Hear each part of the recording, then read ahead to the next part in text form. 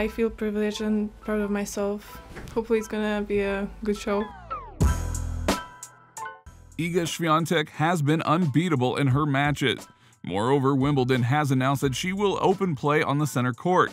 Traditionally, defending champions open play on the center court, but due to some unwanted circumstances, they must find a replacement. Iga Swiatek seems very happy and feels honored to open the play.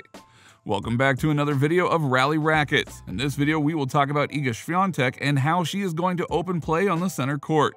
What are her feelings and what does she think about her matches?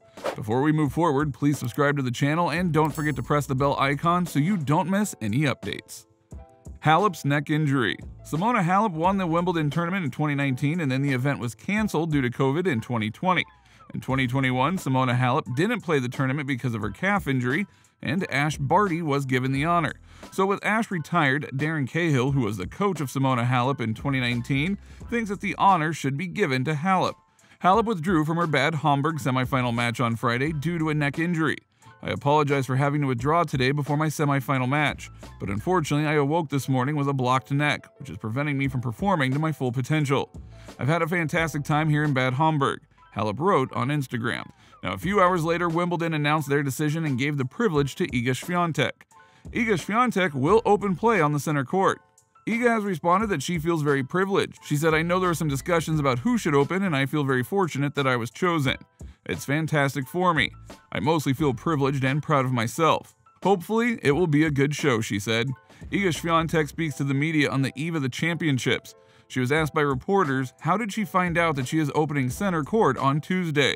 Did she request that, or was it a surprise? "Oh, we didn't ask for that. I know there was some debate about who should open, and I consider myself extremely fortunate to have been chosen. Many of the players here have won Wimbledon and had a fantastic tournament. Yes, it is a fantastic opportunity for me. That surprised me because I only made it to the 4th round last year, which was my best result." Now you all must be thinking, how is Iga going to handle the grass court? But it seems that she has now learned a lot and can handle the court very well. She reached the 4th round of Wimbledon last year and has played in the ladies singles at Wimbledon twice. She believes that she is becoming more adept at handling the intricacies of grass court tennis. She thinks she can take lessons from 2018 this week. 4 years isn't a long time, she explained. However, that was probably the most important time in my career in terms of developing and discovering my game and learning how to do new things on the court. It seems like a different world, honestly. A lot has happened since then. I'm happy that I was able to reach every stage of the journey and not stop at any of it. She also said that she has improved a lot when reporters asked her, "You're on this incredible unbeaten run. You're the big favorite. How can you translate your form onto the grass this year?" She said, "That is a difficult question. To be honest, I still don't understand grass. Last year for sure it was the type of tournaments in which I had no idea what to expect. Then, match by match, I realized I might be able to do more and more. Still, I only played on grass for about 10 days this year, so it's not a lot. I didn't have much time to prepare, but I'm just trying to stay positive and realize that I can play without any exceptions by remaining open-minded.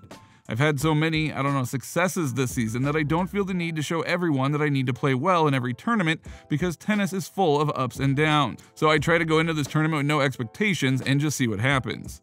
Now we want to wish her all the best for her opening match and hope that she plays well on grass. Moreover, we wish that she maintains her winning streak. And we will be back with another video on another topic.